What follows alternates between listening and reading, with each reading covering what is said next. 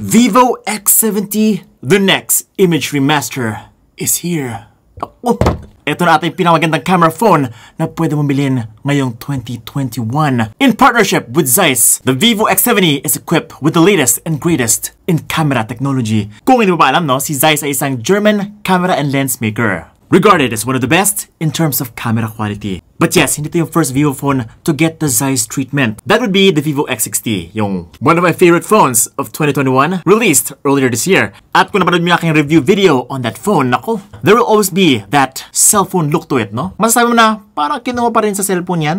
Oo. Well, that was true sa mga lumang phones ni Vivo. Pero nung pumasok si Zeiss, nako, ang laki na pinagbago ng image quality. Akala mo kinuha sa isang DSLR. Not only was it sharper, much more detailed, but also yung kanyang bokeh, yung kanyang background blur ay mas convincing nung nagkaroon ng software optimization from Zeiss. Pero para sa akin, yung the best talaga is yung kanyang colors. Doon talaga nagbago yung na itsura. From a cellphone look to a legit DSLR look. But this time around, maraming idinagdag dito si Zeiss. Better low light, better camera features, and everything. Kaya sobrang excited na ako dito. Nako, baka maihina ako sa excitement. Alam, Beans, parang lagi ka naman natatae sa yung video kasi yung mukha mo. Joke lang. Yun ang talaga lagi yung mukha ko, guys. But let's focus on the Vivo X70 kasi nga, ito talaga ang hinintay ko. Get ready for the Vivo X70. But it's Beans and you're watching Unbox Ladies. Huhu. So, bakit dalawa yung box? Well, obviously, dalawa yung colors natin dito. For the first time in my video, pinagpala tayo ngayon. We get a chance to experience the black and the blue color, or Aurora Dawn. And as usual sa kanilang X-Series box, this looks to be their flagship lineup. Kapag mas malaking box, mas social. Co-engineered with Zeiss. Laki ng logo ng Zeiss, ha? Actually, yun lang yung visual sa harap. Sa likod, ito meron tayong dalawang color dito, Cosmic Black and Aurora Dawn. Ito na, here is Aurora Dawn. Ganda! Woo! I have to say, mas malaki na yung camera module, no, compared kay X60. Halos sinakop na niya yung buong likod. Ganyan siguro kulubit yung kanyang camera. Ito naman si Black, Cosmic Black. Matte finish din. Sarap hawakan ng likod. Ay, nako, parang mas gusto ko to. Pogi! Pogi mo!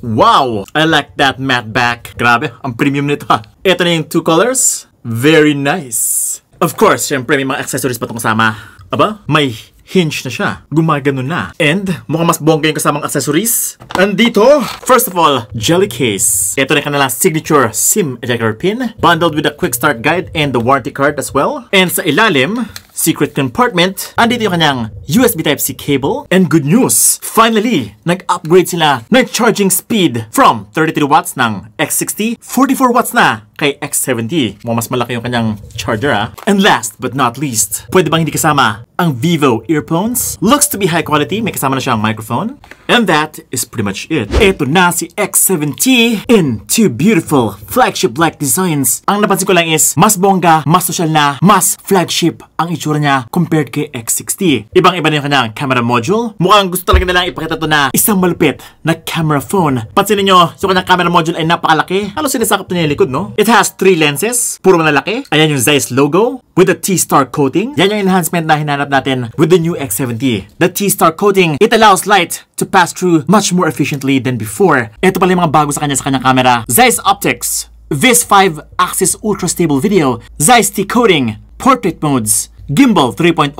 at alam nyo ba, naka-Sony customized sensor IMX766V siya. Looks like the sensor was specially made for the Vivo X70 para lang mas malupit siya together with the Zeiss Optics. Camera bump niya, sakto lang. Medyo makapal lang konti. Malupit mong camera. Almost 1/4 of the back is camera. Pero the rest of the back, no? Both colors are matte finishes. Ito ay high quality na matte material. Hindi ko makapit yung fingerprint. Malinis tingnan. Lagi. Kahit anong hawak ko dito, hindi ko makapit, guys. Walang smudges. And akala ko yung black version ay kakapit siya kahit konti lang naman. Kasi nga, there are matte finishes na black in color, kumakapit yung fingerprint. Pero ito hindi. But the thing is, plastic lang yung kanyang likod. I can feel it. And yung body, mas halata dito sa kanyang Aurora Dawn color. Dahil sa feel, ito namang black color is parang leather back feel siya. Tapos yung aura niya is parang ang premium, no? The elegance, I don't know about you, pero parang ang lakas ng dating kapag ganito yung color. Pwede pala yun, parang ibang-iba na kapag color lang. Tapos yung shape ng phone, nako, ang ganda. Sobrang subtle, sobrang sleek. I gotta say, no, when it comes to design, talagang gusto ni Vivo mag-send ng message sa lahat na, uy,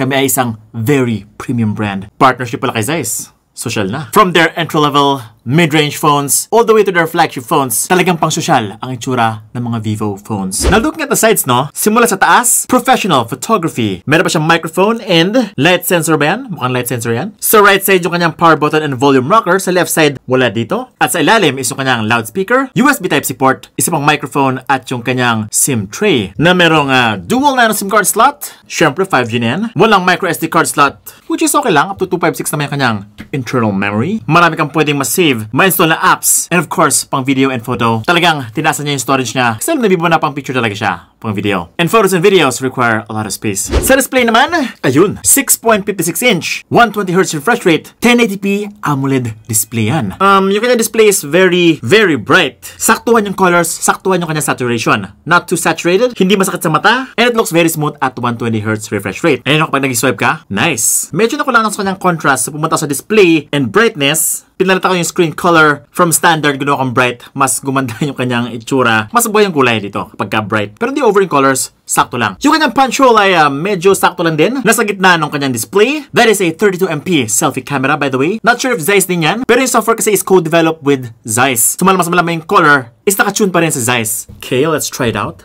Ay, grabe. Oh my goodness. Why so yummy? Ang gwapo. Sure ka ba dyan? Kaya lang, ba't ang dami kong tigawat ngayon? Sa camera, pero ito, ang smooth. Ang artistahin ko dito. And check out that background blur. Wow. Solid. Since, andito na sa camera, no? Okay, I just wanna try this out right now. A few moments later. Okay, so ang dami ko na akong pictures, no? Wow. I'm so impressed. Here's the sample video coming from the 32MP camera. Zeiss optics. Kamusta naman? Yan ang sinasabi ko. White balancing pa lang. Kuhang ko na niya. Tamang-tama na agad. Not bluish. Rich in colors, no? Ewan ko ba, sobrang nasanay na ako kapag studio ko. Kapag gaya sa smartphone, medyo patay yung kulay. Pero ito, grabe, ang pogi ko dito. Kamusta naman yung stabilization? No, ha? My beautifications video. Kamusta naman? Kinis na mukha ko. So ito yung tsura kapag portrait style of video. I'm so sexy and I know it. Pero Vince, ano ba yung kanyang processor? Hindi mo pa sinasabi. Ang kanyang processor pala ay si MediaTek 1200. May 5G na yan. Mas mabilis ito, guys. Kaysa kay X60. Napansin ko naman is sobrang responsive niya. Maganda yung animation, napakabilis. Almost flagship-like ang kanyang performance. Okay, alam po na inisip nyo. Baka hindi siya ganun kabilis kasi nga MediaTek processor siya. Baka hindi ganun ka-optimized. Well, here it is. On the contrary, even though it's a MediaTek processor, it's actually well optimized for games at napakabilis niya. Unang-una naman sa Antutu benchmark score, maabot siya ng 600,000 points. Well, actually 678,000 points sa Antutu, which is super fast. That is almost the same performance as the Snapdragon 865 Plus last year. Ibig sabihin, it's almost flagship performance level. At ito monster speed ay pwede mo magamit sa mga games, lalo na yung mga sobrang bigat na games. Also in your video editing like Kinikini Master. Baka lang gusto nyo mag-edit on the go and gusto nyo mabilis ang processor. This is fast. But anything light, no, like Facebook, YouTube, pag na-navigate sa homepage, swabing-swabe siya. But don't take my word for it. Let's check out the games. Mobile Legends, ito na. Sa Mobile Legends, wala siyang problema. Mabilis siya, maganda yung graphics. It makes good use of that AMOLED display. And napansin ko rin is, sobrang taas na kanyang resolution on this game. So yes, graphically wise, maganda ang Mobile Legends dito.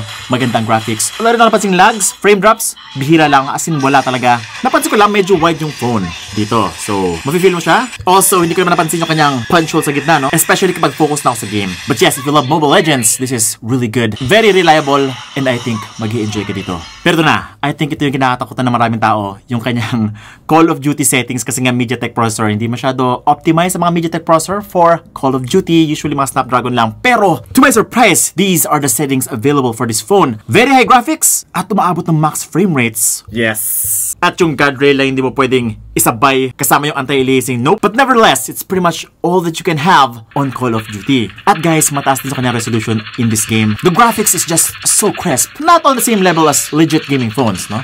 I could tell the difference. Yung mga legit gaming phones parang mukhang PC game na talaga. But yes, right here, you can actually game at very high settings and the maxest frame rates. Pwede ba yan? Or pwede bang most fastest? Yun lang. Isa lang yung kanyang speaker, so it's not stereo speaker experience. Pero malakas na rin yung kanyang speaker, sakto lang. Not really that mind-blowing. Yung performance yun, no? It's very good. Very smooth yung kanyang gameplay, no? Even though it's very high settings. This is 60 frames per second. Although, wala pa yung 90 frames per second, just like the other legit gaming phones. Na-appreciate ko rin yung pagka-wide ng kanyang display, no? Mas marami kang pwede makita dito compared sa regular na mid-range phone.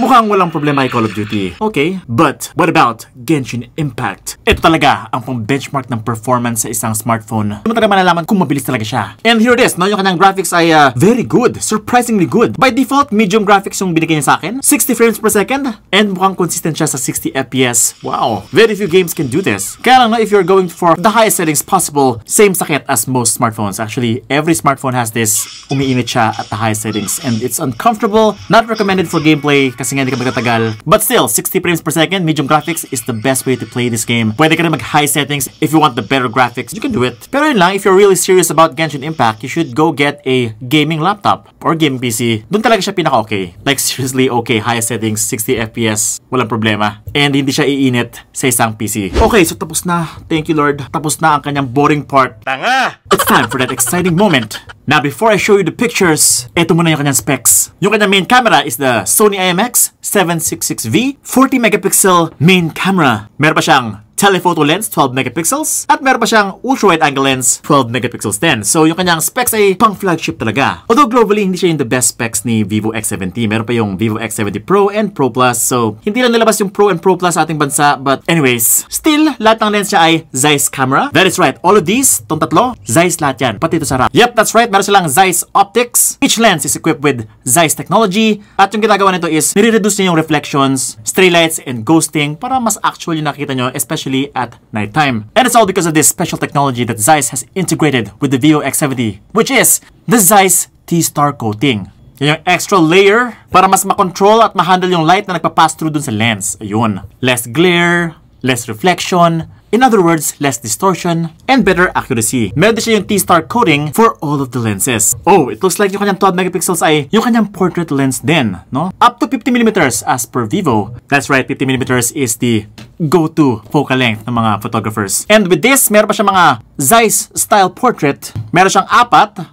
yung Distagon style. Ito yung pang Hollywood, no? You get a dreamy bokeh. Meron pa siya yung planar style. Ito yung classic bokeh with the standard background blur. Sonar style, creamy bokeh, no? Kung gusto mo medyo creamy ang background blur, ito yun. Or kung gusto mo swirly bokeh, it has this biotar portrait style. Yan ay exclusive lamang kay Vivo X70 courtesy of Zeiss. So, let's check it out if it's actually good. At ito na yung mga pictures guys. OMG! Okay, so the first thing that you will notice sa Vivo X70 is that talagang nag-kick in na yung kanyang Zeiss color dito. Hindi siya yung usual na Android colors na nakita mo sa ibang smartphone. It is much more balanced, less distorted, and it actually looks like the real thing. Not super enhanced, but at the same time, malakas yung dating ng mga subjects dito, and yung kanyang background blur ay very dreamy-like. May swirly effect. Masasabi mo talaga na parang DSLR yung mga photos dito. Actually, kapag ako tinanong mo, alam ko agad kung ano yung tsura na isang picture na kinuha ng isang smartphone and isang picture na kinuha sa isang DSLR. And this is making it hard for me kasi nga alam ni Zeiss yung itsura talaga ng isang kuha ng isang DSLR. The photos are mostly sharp at yung mga detalye talagang pronounced na pronounced. Kitang-kita sila. Pero I guess the best of all is yung itsura ng tao dito. For example, ako,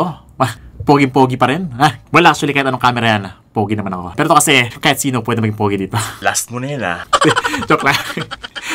Hindi, andyan naman kasi yung beautification, of course, on top of that. Ang sinasabi ko dito is yung kanyang background blur effect is nakakadagdag ng sobra dun sa kanyang image quality. And napansin ko rin very consistent yung kanyang image quality across the board. Ito kasi yan, no? Kapag ka napipicture ka sa labas, handheld, malamang sa malamang marami kang iti-take na pictures kasi nga may mga sablay, may mga malabo, blurry. But with the Vivo X70, wala akong masyadong nakitang blur dito guys. Malinaw halos lahat. Very consistent Mahirap kasi ma-achieve to kapag wala kang tripod. Kailangan super stable ka para hindi blurry yung mga photos mo. But then again, alam naman ng mga smartphone brands yan na hindi naman talaga nagdadala ng tripod yung mga tao sa labas. Nagpo-point and shoot lang talaga madalas sa mga tao and they need something to help them shoot consistently without any blur. At yan yung naisip ni Vivo. Nalagyan ng stabilization ang inyong smartphone kapag hina-handheld nyo siya. Nakita nyo yan? Ganyan po ang ating kamay. Lalo kapag isang kamay lang, malamang sa malamang magbablur talaga yung inyong image kapag ganyan kayo magpicture. So, ginawa ni Vivo, naglagay siya ng gimbal stabilization sa kanyang lens. And that is, meron siyang support sa kanyang lens. Check out this diagram, no? Kapag gumagalaw yung phone, syempre sumasabay yung camera lens. Kaya lang,